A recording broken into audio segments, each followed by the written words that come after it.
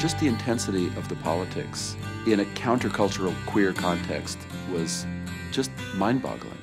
But there was a fairly tight community of people who, again, who I would categorize as being part of this political, countercultural, alternative, hippie gay scene at that point. And we all sort of wound up at the same places. And I concocted these little Super 8 shorts, and I would get them developed at Harvey Milk's camera store. That's kind of where the headquarters of everybody that got their films, Super 8 films developed, was in the neighborhood. So I would meet all these other filmmakers. And there was a little cute little clerk that took all the orders named Danny Nicoletta. The way the store was set up, it was encouraged to sit around and chat, you know, and so you drop off your film. I would be behind the counter, I would write it up, and I'd ask you what you were up to, and you would share what your content was. Beyond the fact that it was a business, it was really the sort of the hubbub of political action and activity in the neighborhood. We were all sharing knowledge, we were sharing resources, and then we decided to have an exposition of the fruits of our labor, mostly for each other, but we happened to do flyers and we happened to invite the community, and it was an idea whose time had come. They all showed up in droves, really.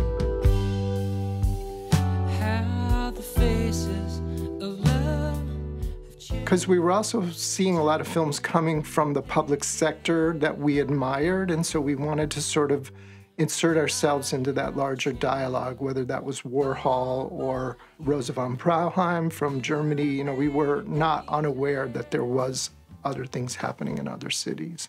And there was really no venue to do that at that point. And so I'm like, well, we can do a show. There's a 32 Page Street, which is a local community center, and I don't think it's a lot of money to rent. And it was a long, narrow top floor of a building, and it was basically a dance studio. I remember we were all seated on the floor, cross-legged, looking up at a big sheet. That was my bed sheet that was actually ironed, but not really well ironed. I submitted, I got rejected, but I still went. You know, it sort of felt like what my summer camp experience was when I was, you know, not much younger than I was then. And I was completely blown away by Mark's films. I mean, first of all, watching him project them was really fascinating because he was very agitated, and of course it was completely impossible to synchronize Super 8 and cassettes.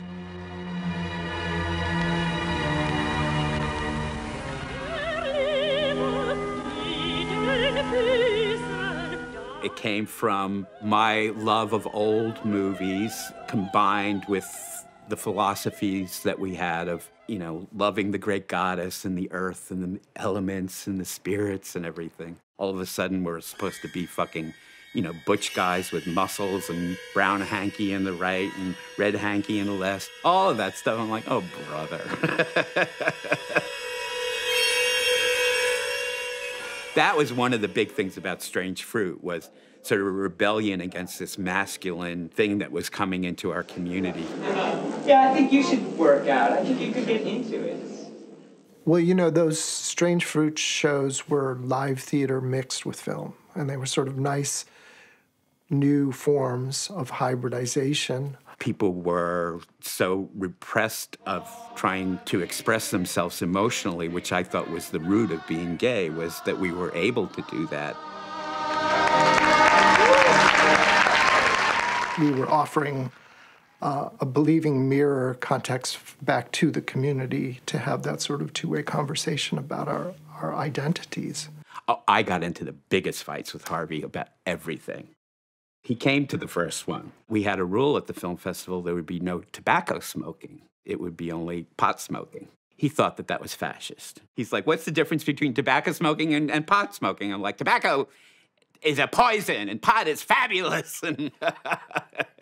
Those of us who were making films at the level of the Gay Film Festival then, it was much more of a kind of underground sensibility, whereas Word Is Out was kind of its own beast at that time because it was such a big project. It was funded by public television, so we knew it was going to be going out to the mainstream in that sense, but it was going out to the mainstream as a presentation of this is who we are. That was really the beginning of any kind of gay identified film community.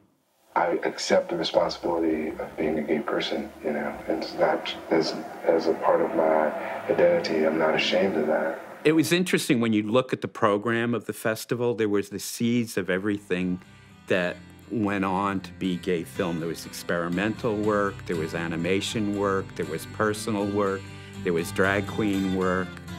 There was a little bit of everything. It's not the same for a young gay person who's coming out and who really wants to experience being gay. It's not the same for them to move to LA or New York. They can be gay there, but it's not about being gay in the way it is to come to the Castro, to come to the Gay Film Festival at Frameline, and to have that intense, concentrated focus of we are queer and we are having this community experience together.